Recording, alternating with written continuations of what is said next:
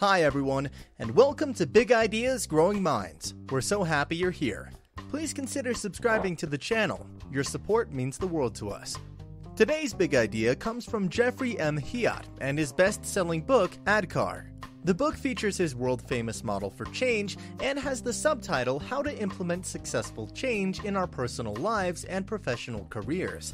The ADKAR model is a framework for understanding and managing change, equipping leaders to facilitate change, and supporting individuals throughout the change process. ADKAR is an acronym that represents the 5 milestones or outcomes an individual must achieve in order for change to be successfully realized: awareness, desire, knowledge, ability, and reinforcement. The model allows leaders and change management teams to navigate successfully through complex and difficult change processes. It is important to note that the goals and outcomes defined by the ADKAR model are sequential and cumulative, and hence should be achieved in the given order, starting with awareness. A. Awareness of the need to change. It is human nature to want to understand the reasoning behind a required change.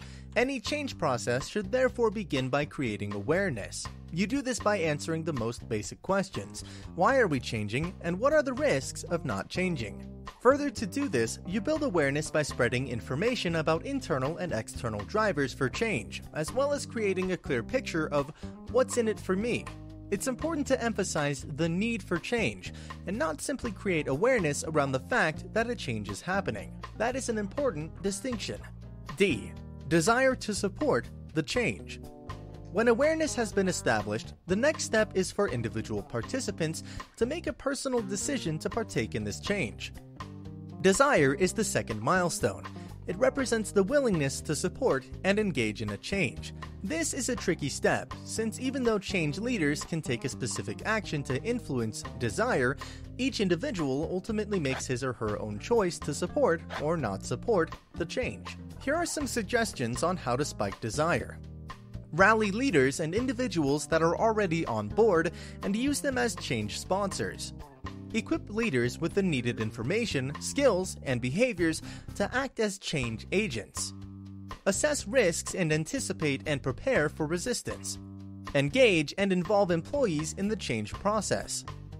Align incentive programs so they promote and underpin the new ways. And remember that the actions and words of leaders and executives have a tremendous influence on an employee's desire to support a change.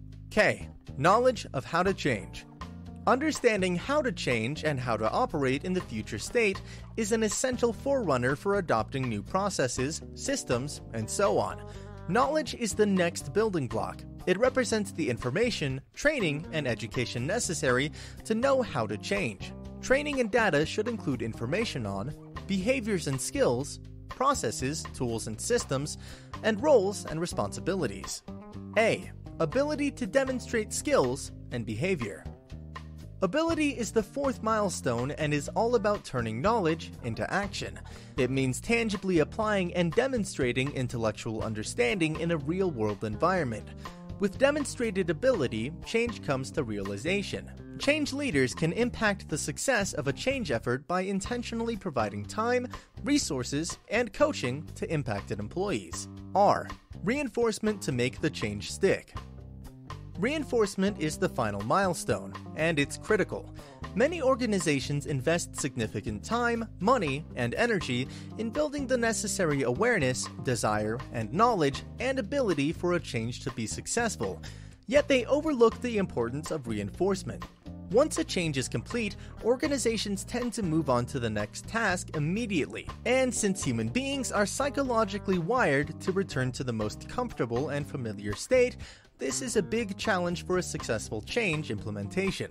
Here are some suggestions on how to reinforce and subsequently sustain your change effort.